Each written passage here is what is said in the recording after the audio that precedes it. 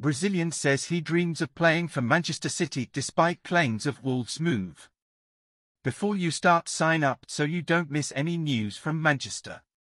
This month, a few reports in the Brazilian media linked Rafael Veiga to Wolverhampton Wanderers.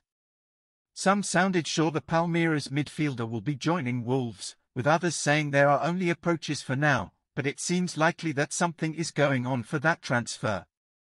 But it turns out that when speaking to TNT Sports today, the player actually revealed his wish to play for Manchester City. That happened in a chat he had with them while at the national team camp. There he was asked about an European club he'd like to play for, and went for Manchester City. Recent reports from Brazil claimed that besides Wolves, Veiga was also approached by the likes of Arsenal and Fulham, but there were never any links with Manchester City. Now what must be said is that the player clearly knows about the claims of a move to Wolverhampton, and he obviously wouldn't just say he wants a move there, or that would make far too much noise in the Brazilian media after what has recently been said. Did you like the information? Then subscribe and leave a like for more related content. Until a next video.